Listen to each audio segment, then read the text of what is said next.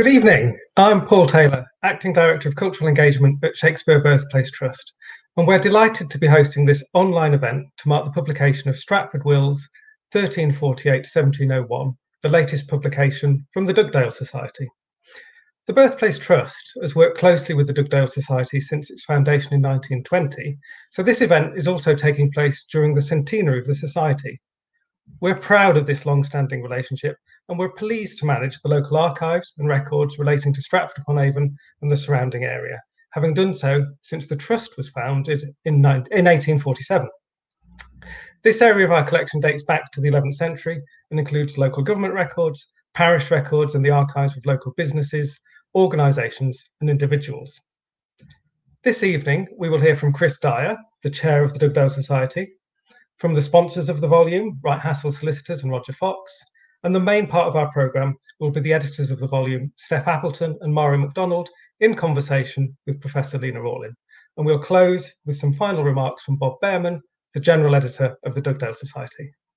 So I'm now delighted to welcome Chris Dyer, the chair of the Dugdale Society. Well, thanks very much for that introduction, and a general thanks to the Shakespeare Birthplace Trust for the long-term help they give to the Dugdale Society, and in particular for setting up this evening, which Paul Taylor and the staff of the Shakespeare Birthplace Trust must be thanked.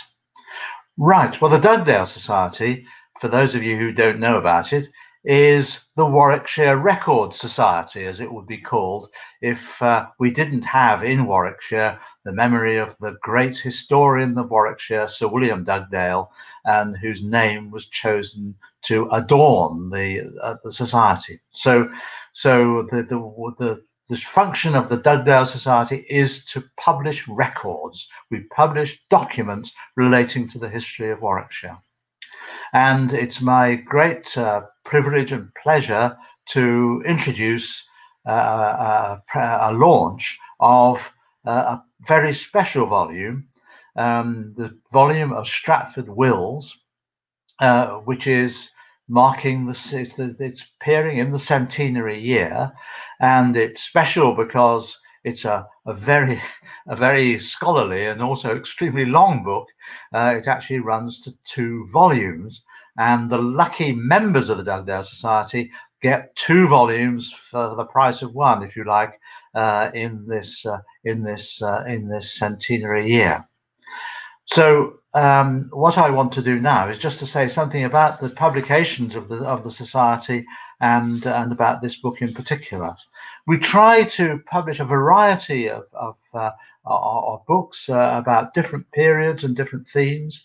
The last one we produced was about Coles Hill, a small town in North Warwickshire in the Middle Ages, and before that we published a book of the records of a tribunal held to hear appeals from men wanting exemption from service in the First World War. So we stretch from the 12th century to the 20th,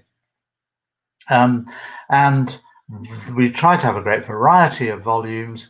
And this one, of course, falls into the mainly early modern period. It's mostly 16th and 17th century.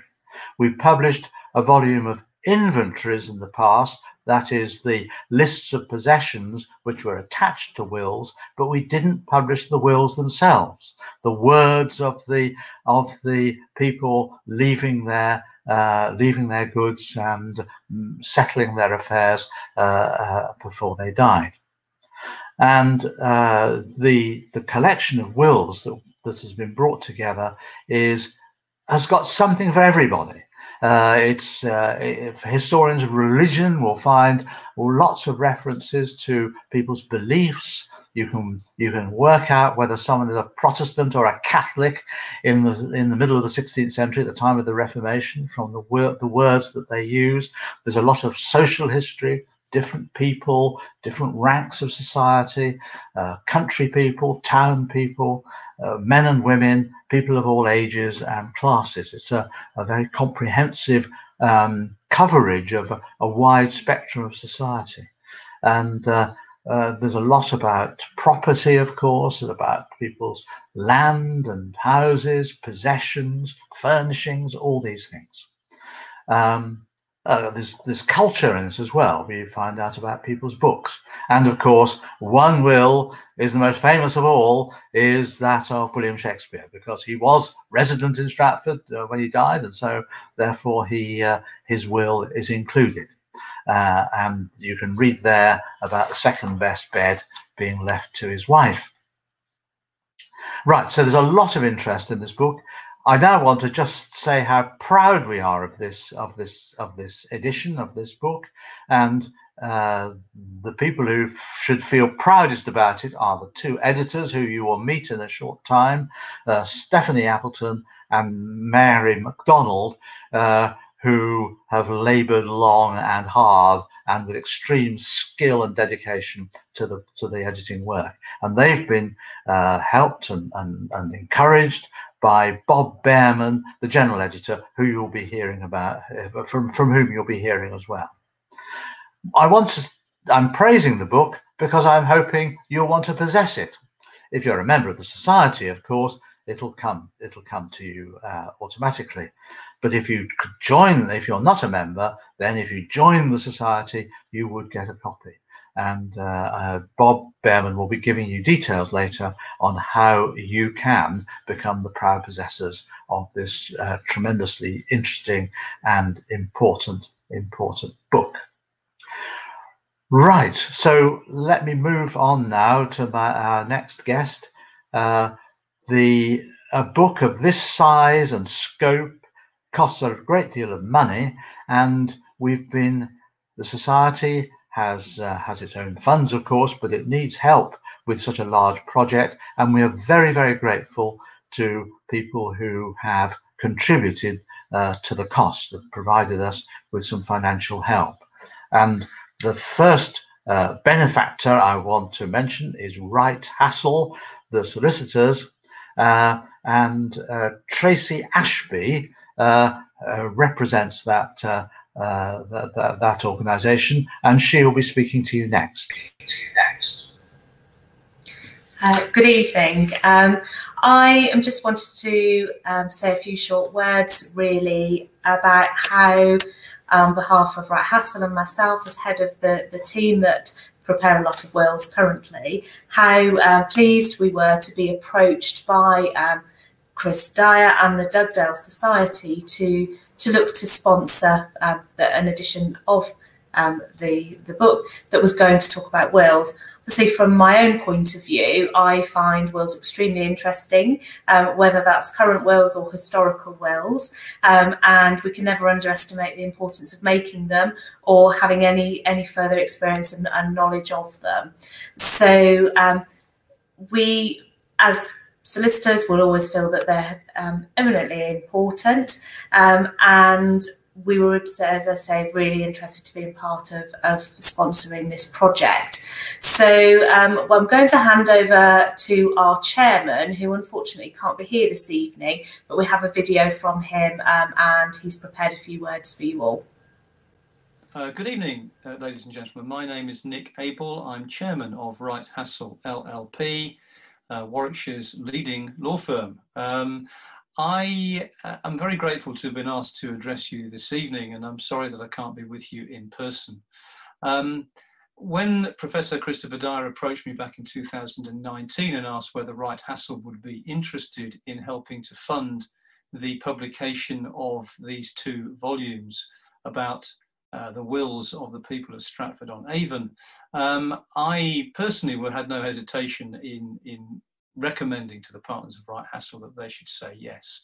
Unfortunately, it took them rather longer to identify the right budgets before they came back and gave that confirmation formally, but it seemed to me that it was very sensible for Wright Hassall to be associated with such a work. And it's great to see these 2 splendid volumes now published and being officially launched today.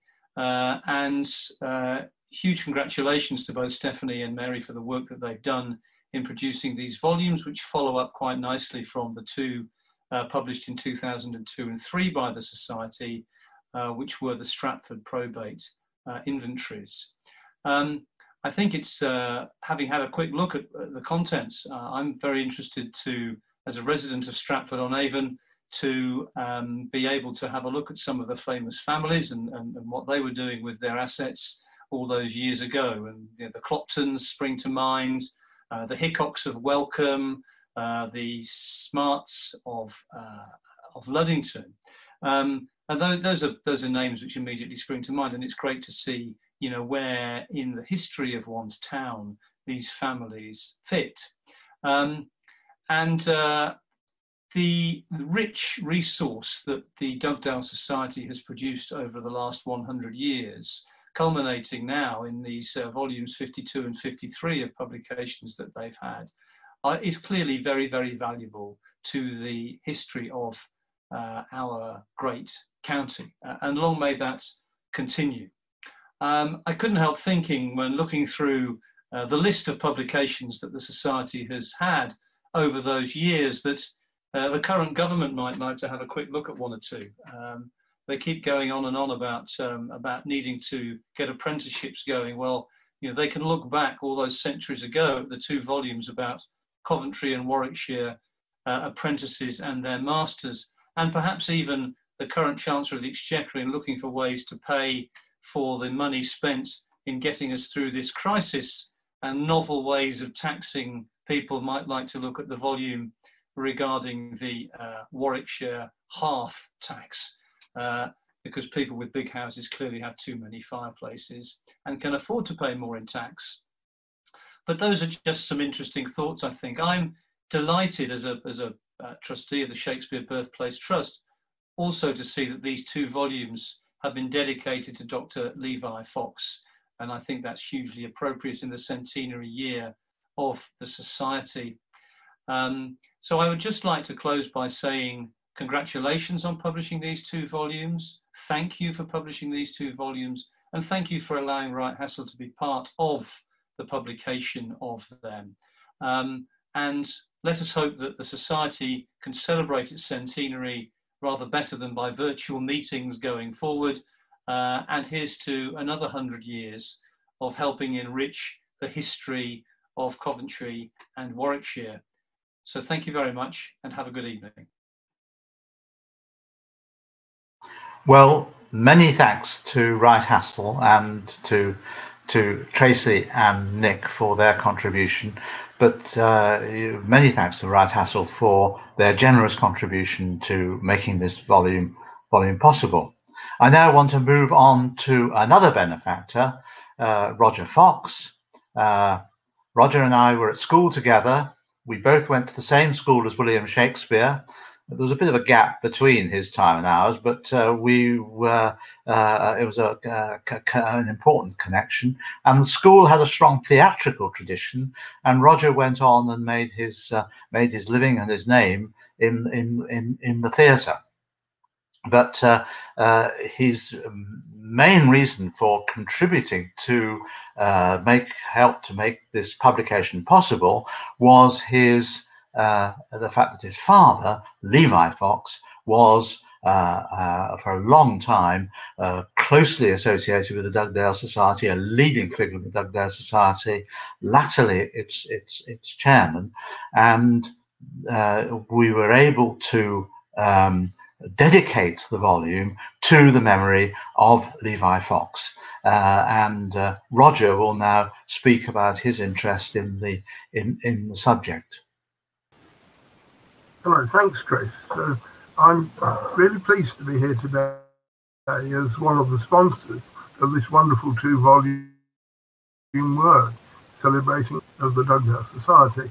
As has already been mentioned by both the former speakers, my mother was a stalwart of the Society for over 60 years, and the name of Dugdale was inescapable through my formative years. I remember him working long into the evenings, editing documents, and especially when publication dates were looming and indexes had to be completed, and the strings of cards in use while he worked, and he was very active. And when he'd done all of that, there was his ritual trip to the Oxford University Press, printers at that time, and they were followed some time later by the end of the long proofs, and then there were the long evenings checking those proofs. And that's why I appreciate the vast amount of work undertaken by our authors and our editor. And I must thank them for what I've been reading as a social publication, which you can dip in and out of it with great enjoyment. There are an awful lot of featherbeds and bolsters, and perhaps they could inspire a historical TV drama, or certainly be the basis of it. It's very, very interesting. You're never bored. 5 minutes and you've found something new and very interesting. Highly recommended. Get a copy. I know that a long time will have passed from when the first words were being transcribed until the volumes finally arrived. And I'm pleased how this Guinness Book of Records entry for the longest time the book being typeset and printed has not been broken. The type for the Society's Comfrey Constable's presentments was set in type in 1949, but the book published 1988. Why, you might say? Well, the problem was the author hadn't written the introduction, rather didn't find the time to do it until 1988. And, well, because the Oxford University Press were about to close their letterpress printing, and sitting in a corner, they had this pile of type locked up, ready to print. So they rather twisted his arm, and it was printed, and that is how a Dugdale Society publication became a press book to come from the Oxford University Press. That's one for your trivial pursuits. Anyhow, when I was approached about the idea of sponsoring this publication, I had hesitation in agreeing. And I'm proud of the work done by my father's society over so many years. And I'm really pleased to be able to continue action and support the continuing work and publications of the society. Thank you, Chris.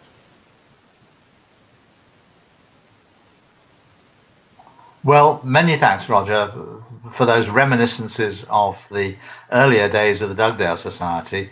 But above all, of course, thanks very much for your generous support for this book. Without these grants, it would have been a difficult program to bring these books to publication. I now want to introduce a distinguished speaker from the United States, Professor Lena Orlin, who is associated with the Trust, has worked a good deal in the archives in the Shakespeare Birthplace Trust, and is at this moment writing a biography of William Shakespeare. So who would be better qualified to introduce a discussion involving the two editors of the volume that we're celebrating. So, Lena Orlin. Thank you so much, Chris. But in terms of speaking of qualifications, we need to talk about the qualifications of the editors who have brought us this volume. I could scarcely imagine a better and more qualified team. Mairi Macdonald has such a distinguished record of research, including having already edited a volume for the Dugdale Society on the Stratford's Guild of the Holy Cross. Stephanie Appleton is the author of the book Women and Wills in Early Modern England, which is focused on the Stratford scene. And now Mairi and Stephanie have given us this collection of what I think of as one of the best genres of the early modern period. Wills are not unmediated documents, as I hope we'll be able to talk about. They are filtered through the scribes who wrote down what it was that testators wanted to say. But still, for many, many early moderns, including shepherds and blacksmiths and servants. This is the only opportunity we have to come close to hearing their voices. Wills are our windows onto the things that they wanted to say, the things that they cared about, the people they cared about, and how it was that they lived their lives. Mairi and Stephanie have given us 522 of these voices. Now, Mairi and Steph, you close in 1699 at the end of the 17th century, but you begin in 1348. This is the will of John de Stratford. Although he died, although he died as, John de Stratford died as Archbishop of Canterbury, he did not forget Stratford. And he remembered Stratford, for example, with the gift of beautifully described ecclesiastical vestments, one set of silk with lions and small peacocks in gold, he said. Don't we all wish that that had survived? I was also very struck by the fact that in his will he asked for diligent inquiry to be made in my manners, whether any of my tenants have suffered any wrong, and that amends be made. Now, I'm sure that we would like to think of that as a kind of early statement about social justice, but I suspect that it was more personally inflected. John de Stratford was making a good death for himself. And that could involve charitable gifts as well as making amends. I wonder if you could say more about what a good death was in the period and what wills had to do with that. Yeah, of course. I'll kick off here.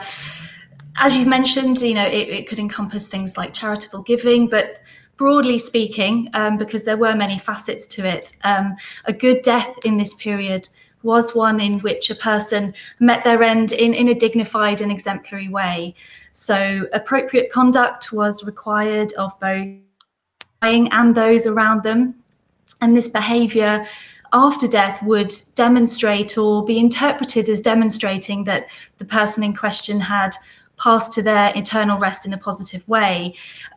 So what that meant in practice was, in a spiritual sense, demonstrating your faith. So not just immediately before your death, but also in life, in terms of the preparation you had made for death throughout your life. And in an earthly sense, setting your affairs in order, ensuring that relevant kin were provided for, and that harmony was promoted in your family in the face of what would have been a very disruptive event. And of course, the making of a will was crucial to both of these aspects. Almost all of the surviving wills that we have in the volumes begin with some kind of religious preamble which sets out a declaration of faith. As Chris mentioned earlier, these change over time, and we can sort of broadly identify rough categories of religious persuasion. But for the majority of the period covered by these books, there's something at the very least along the lines of, I bequeath my soul to Almighty God, to kind of demonstrate this, that your piety is being demonstrated here. As you mentioned, Lena, we do have to be careful how we interpret these for many reasons. Most of the people in these volumes were not writing their own wills. They had a scribe doing it, so they might have had certain pressures exerted on them in that sense. Of course, if you had a private faith that you knew might be problematic, if it was expressed more publicly, and of course wills were often read aloud in a public sense to family and relatives, you might choose to conceal your personal faith with a more publicly acceptable declaration in the will. But generally speaking, these preambles can give us a sense of how religious attitudes changed over time, and they do at the very least serve as a kind of assurance that piety has been demonstrated. And then, of course, in terms of earthly preparations, the will is crucial. People use these documents to provide for any children that weren't yet married, to remember other kin that were close to them, and these provisions were formalized in the wills. Of course, it doesn't mean that other things weren't hinted at in wills, and sort of family tensions, and we may come on to that later, but the will as a whole was a very important vessel for demonstrating that a good death had been achieved. Oh, thank you so much. So one of my favorite examples that I wanted to ask you about of a good death comes from the opposite end of the social scale from John to Stratford, and that's the will of William Jones. He was a farmer. He probably never married. He probably never had children, but he worked in service to a man named John Mace, and John Mace had a son named Thomas. At the end of his will, the servant, Jones, declared, "I confess that I found a purse and 3 shillings 4 pence in it," a great deal of money. And if the said Thomas Mace will take it of his conscience that the purse is his, my will is that he shall have it. You know, you could write a short story about it. Jones obviously knew who the purse belonged to, but yet he couldn't bring himself to return it until he was on his deathbed facing his maker. He was also facing the curate of Holy Trinity Church, William Gilbard. Gilbard was at Jones's bedside writing down his will. You, the two of you, have detected Gilbard's handwriting in 50 of these wills in all England. There's only one other scribe who is known to have written as many wills. And I wonder if you could tell us more about Gilbard. Well, first of all, I think it's fair to say that in the way that you can sometimes like somebody immediately on sight of their handwriting, increasingly rare nowadays, admittedly, and you think, both Steph and I fell in love with William Gilbard. He has such a distinctive hand. We've used it on the cover of the book, and you just couldn't not use him. And so Steph is, most of the wills that fall within the period that Steph worked on. So I'm going to hand over to her to actually talk about William Gilbard, the man, our favourite person.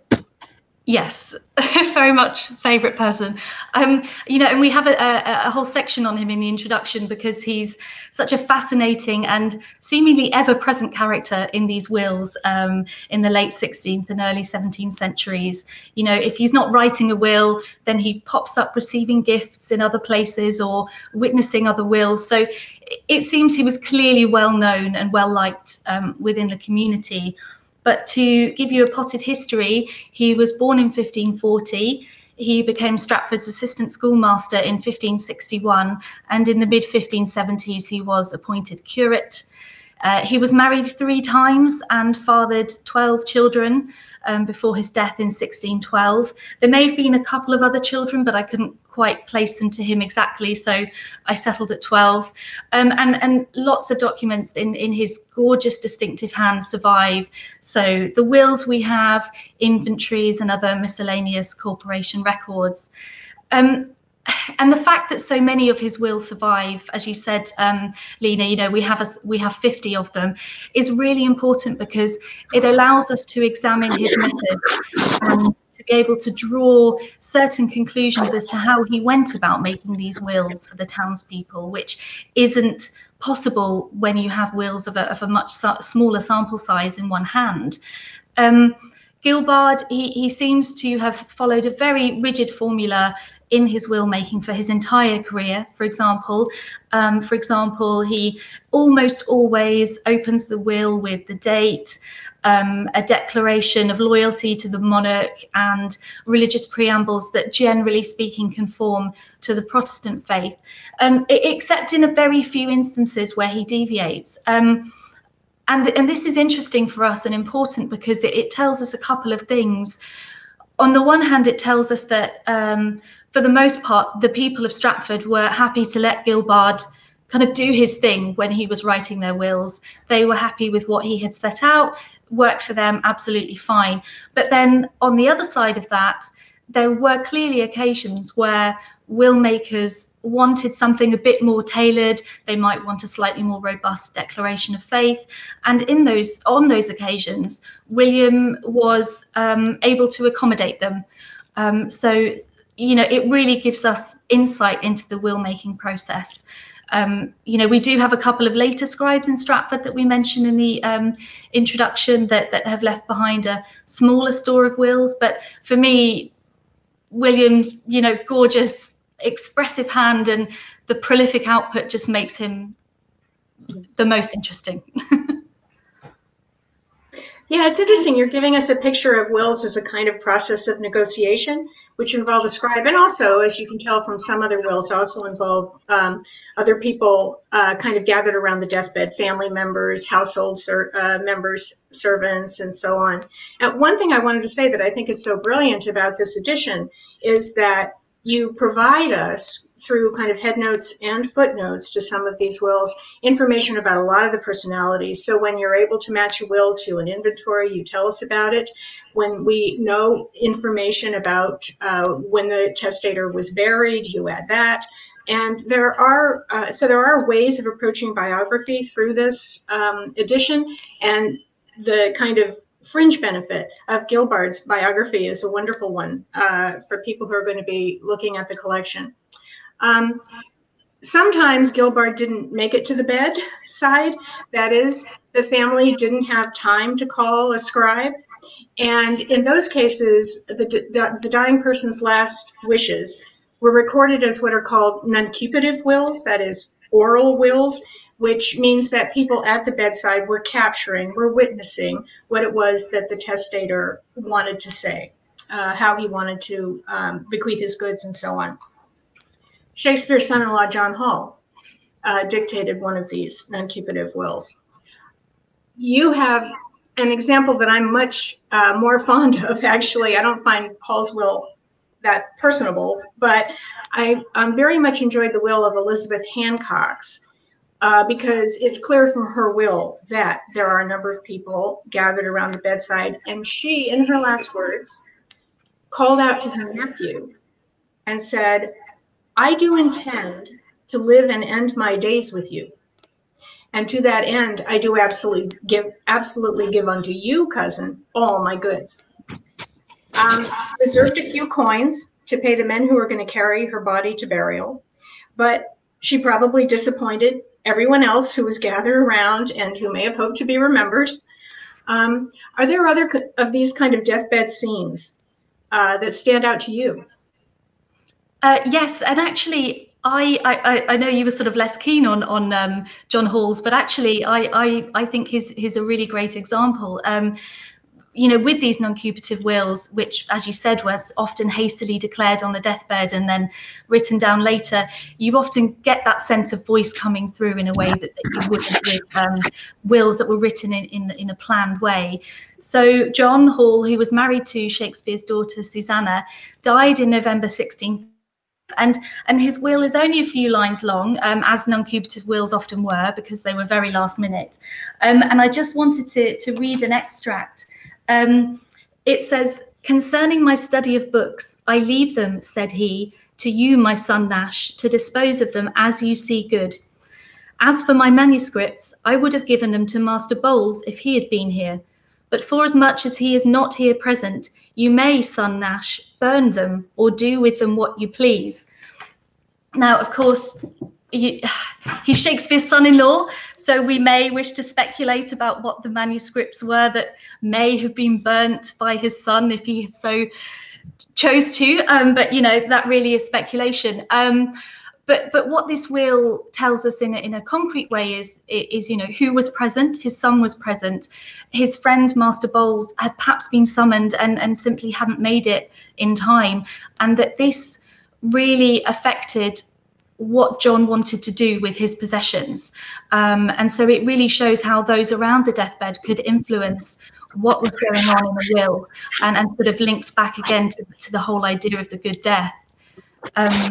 Mairi, what about you? Did you have any examples? Well, I've actually picked a couple of wills that perhaps don't follow the traditional pattern, in that they're both made by people who are not surrounded by friends and family on their deathbed. One of whom, in fact, has nothing to do with Stratford other than the fact that he died. But I think that they're indicative. And the first one is a man called John Scott, alias Patterson, who is lodging in Stratford. He's lodging with the Carless family, and it's not entirely clear whether he is passing through and lodging or he's a long-term lodger. But whatever happens, he's taken very ill overnight.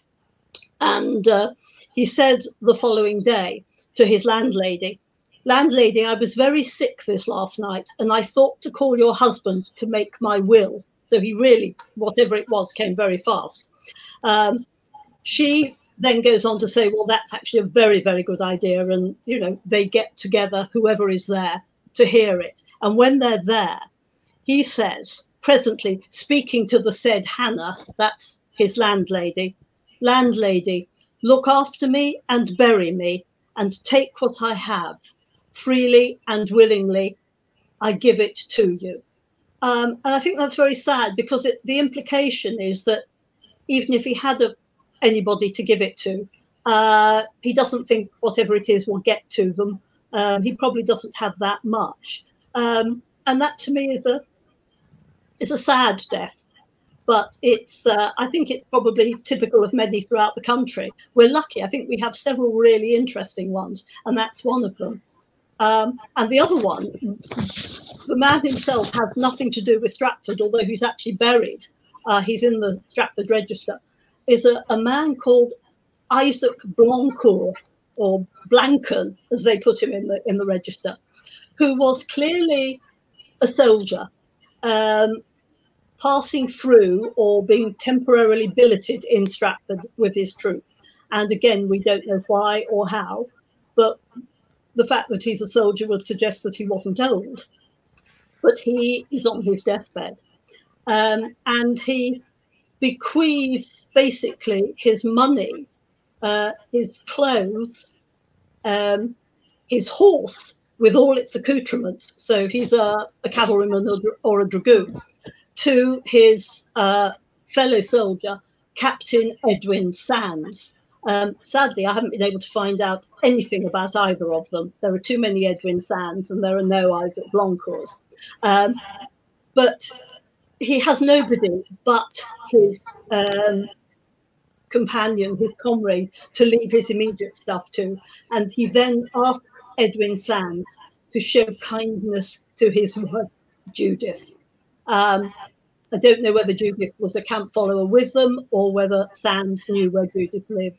But again, it's somebody dying very much alone, in this case, away from home, with very little to leave. And I think it's very sad. And I find that these non-cupative wills are the saddest, because people are cut short. Yeah, Shakespeare's will was not non-cupative, of course, but one of the things that I find interesting about it is that, as Steph said, one of his first lines is the first line is to say that he bequeaths his soul to God. But the second line in most of these wills is about bequeathing the body to be buried. And an awful lot of people who traveled between places, as we believe Shakespeare to have done, would have written wills that were conditional in some way, saying, if I die in Stratford, I want to be buried in Holy Trinity. If I die in London, I want to be buried in St. Mary Lothbury, which is what happened with a lot of the Cloptons. But Shakespeare doesn't say that. So he seems to me to know that he's going to die in Stratford.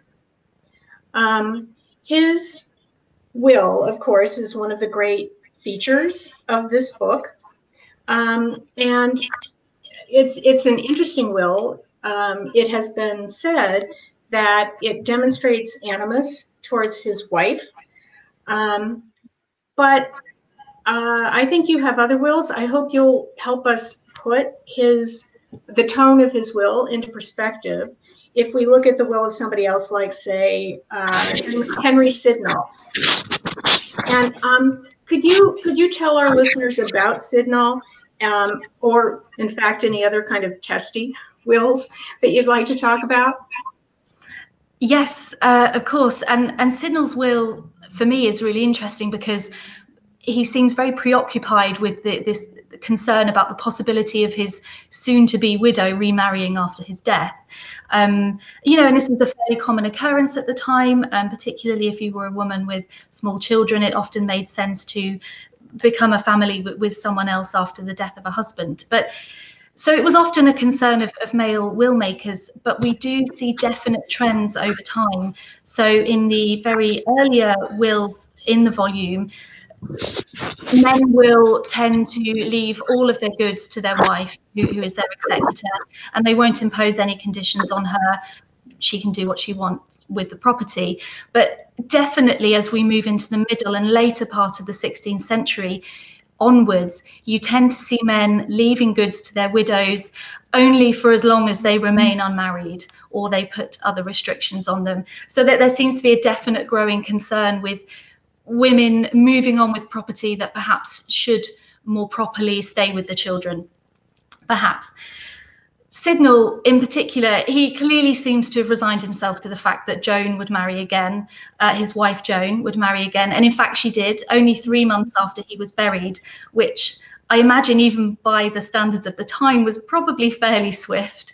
But he was also convinced that Joan and this new husband would mistreat other family members left behind.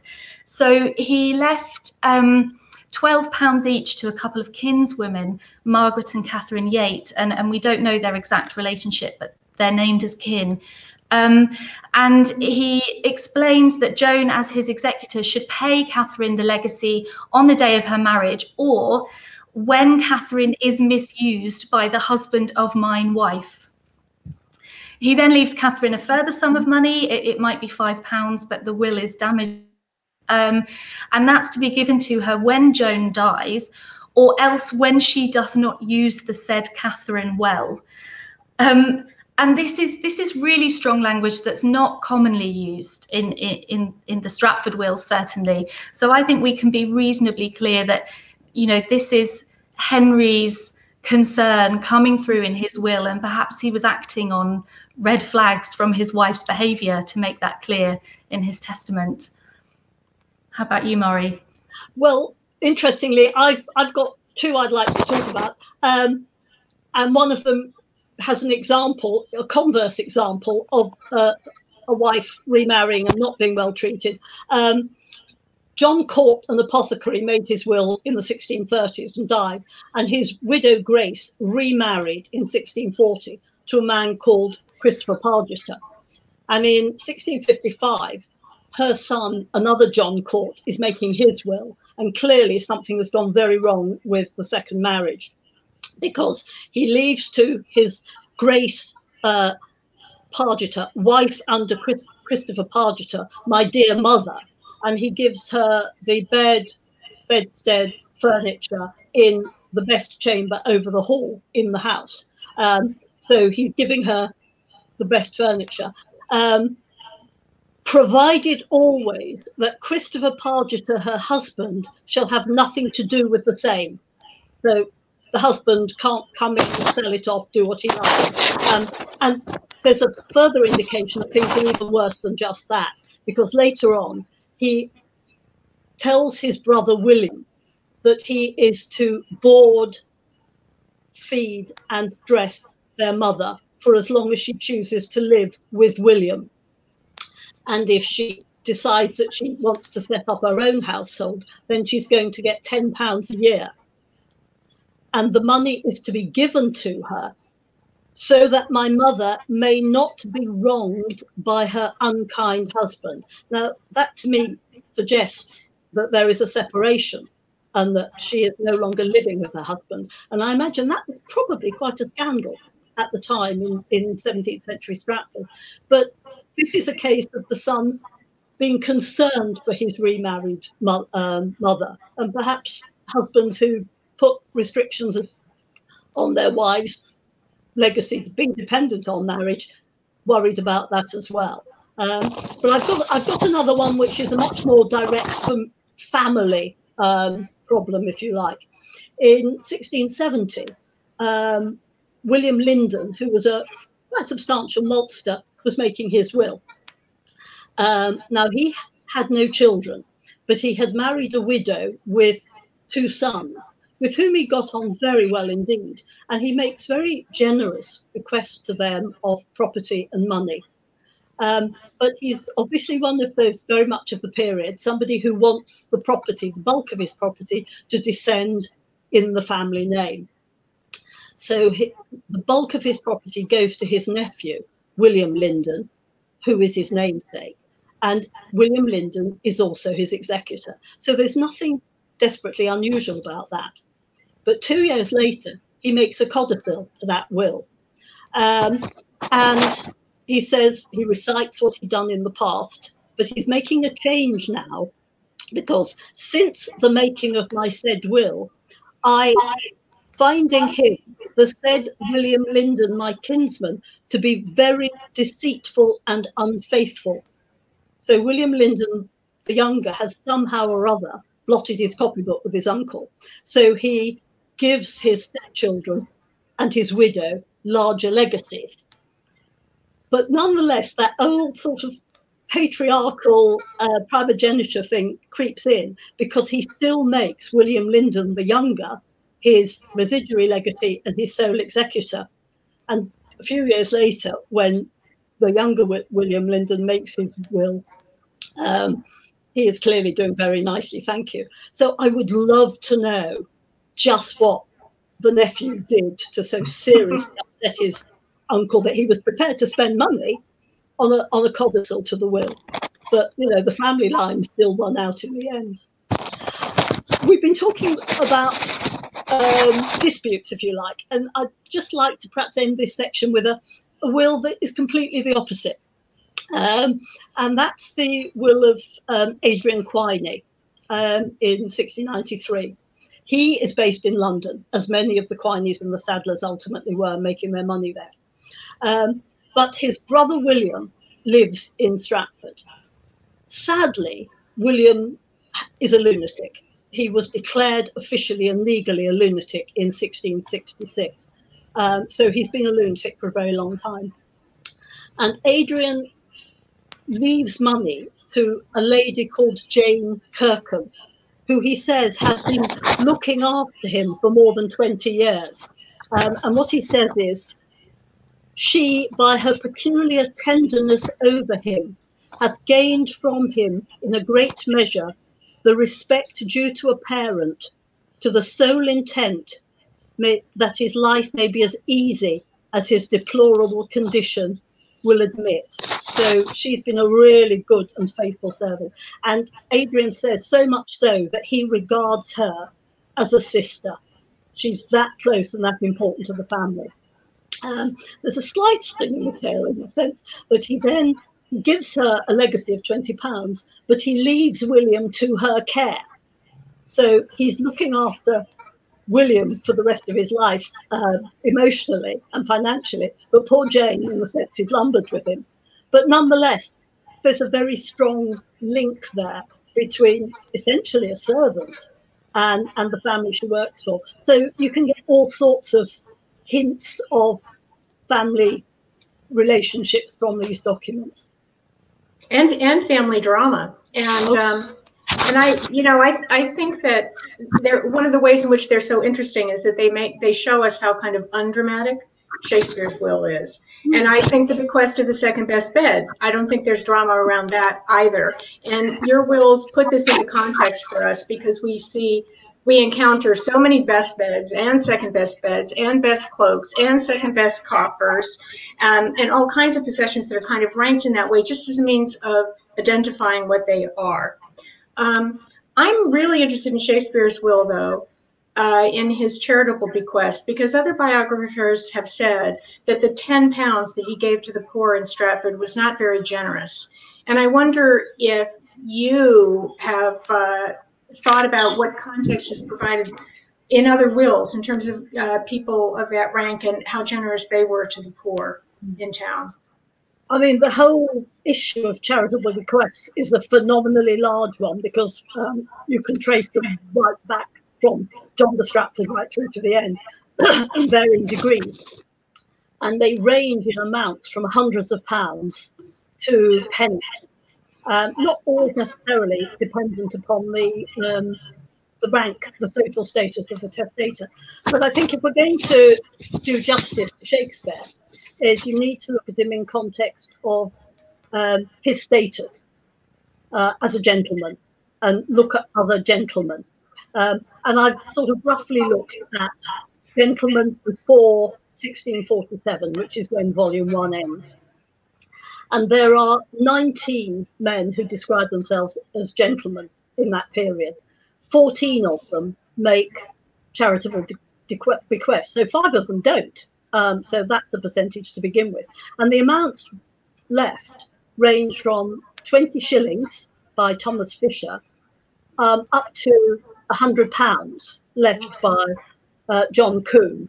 And this was intended specifically to make rolling 3-year loans to young or poor tradesmen in Stratford who were to pay it back with interest. And the interest was to be used to the benefit of the almspeople.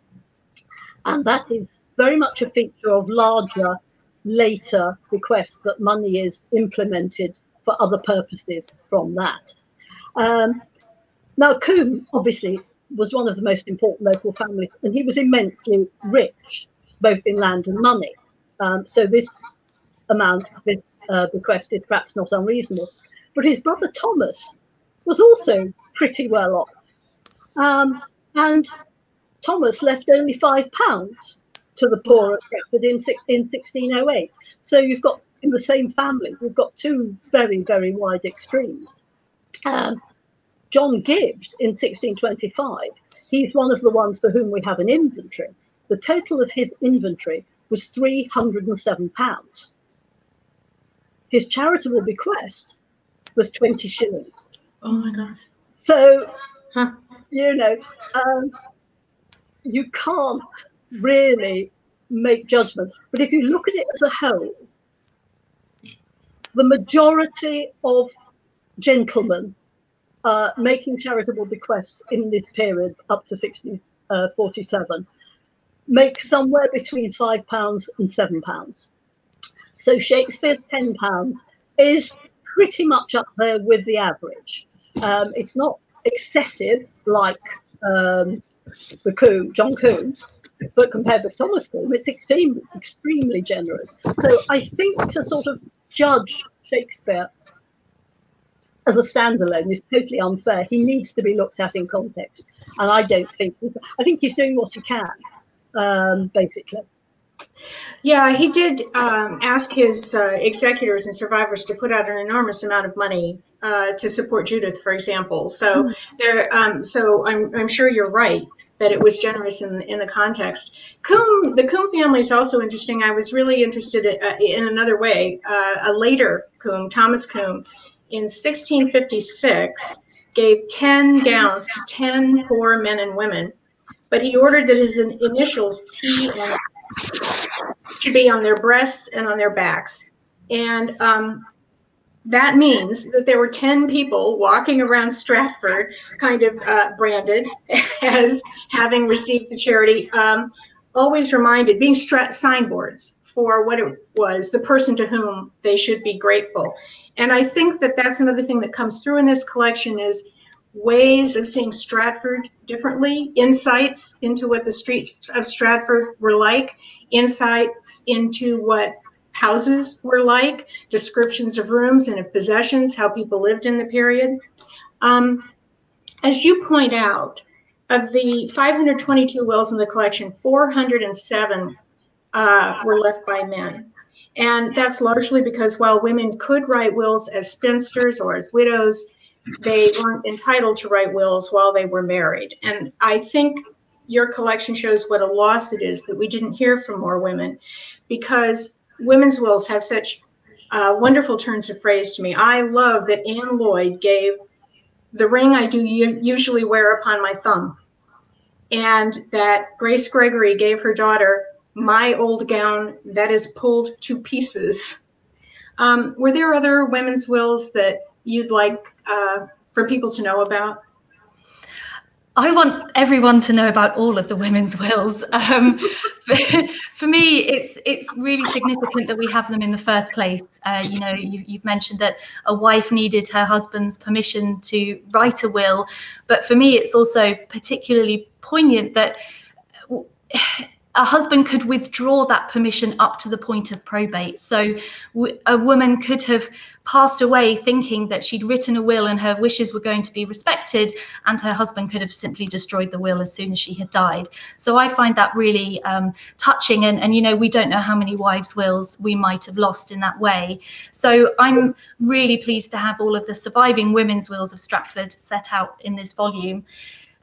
You know, of course, there are lots of interesting examples among them, but if I had to pick one, it would be that of Isabel Sadler, who was the widow of John Sadler, a gentleman, and from a wealthy Stratford family.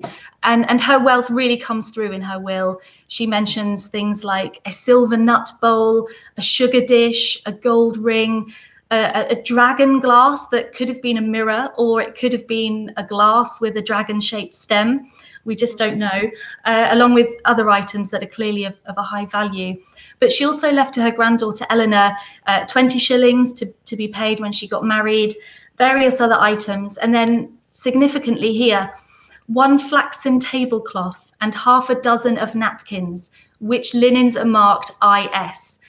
And as you can see here, on this occasion, the will itself provides more than a narrative description of the item. The letters IS are enhanced by the drawing of the bell beneath, but also in contact with the letters. And that's clearly a play on her name, Isabel. And the fact that her scribe took the time to draw that in the will, probably on Isabel's insistence or guidance, indicates to us how significant these napkins may well have been to her. This might have been a motif or crest embroidered on the napkins. And in leaving them to her granddaughter, Eleanor Quiney, who had married into another significant Stratford family, it would ensure that this gift was given in the female line, and when Eleanor used them at meal times, which were a very important time in early modern England to cement family ties, the motif on these napkins would have served as a reminder of their provenance and a link to the Sadler family. And this is the only illustration we find in the whole collection of 522 wills. So it's really great that we can have the image reproduced in the volume and to be able to mention it here. And could I say that I've read a lot of wills elsewhere, and I've never seen anything like that. I think that is so extraordinary that we have that illustration of how we want her napkins to be marked. We've only had a chance to touch on such few wills. There's so many that I would like to talk about, but unfortunately, we're reaching the limit of our time. So I want to speak for all our listeners, I'm sure, in thanking you both, Mairi and Steph, for this wonderful volume. And I also assume that I'll be speaking for the two of you in thanking the man to whom we now turn, the general editor of the Dugdale Society publications and the dean of all things Stratford and all things Shakespeare, Robert Behrman.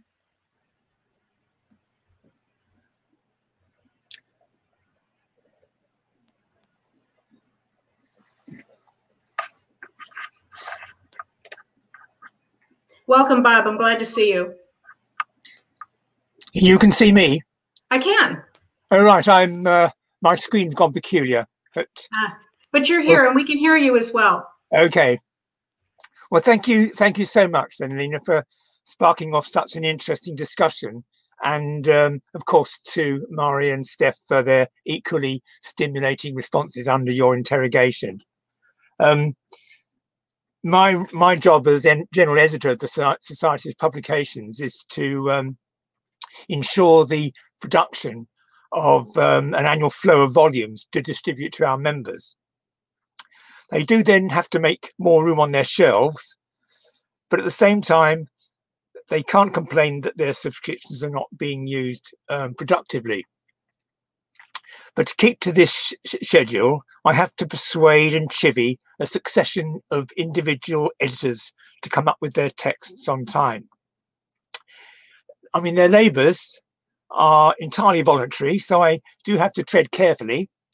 They mustn't get too upset and walk away, but they also have to be somehow persuaded to keep to some sort of a timetable.